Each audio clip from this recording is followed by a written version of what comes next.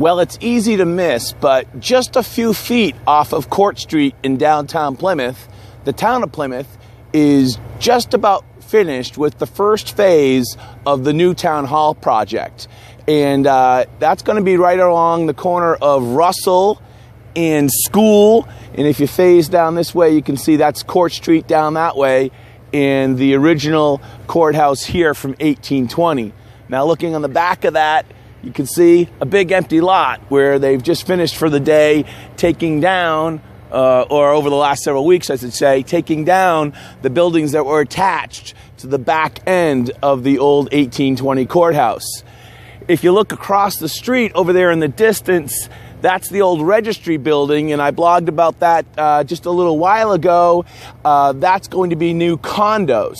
So lots of investment here in the old part of downtown Plymouth, where the new town hall will be right behind us in that empty lot there. And then behind us, the new registry building. And if you do look right over my shoulder, that's also newer condos in that complex there.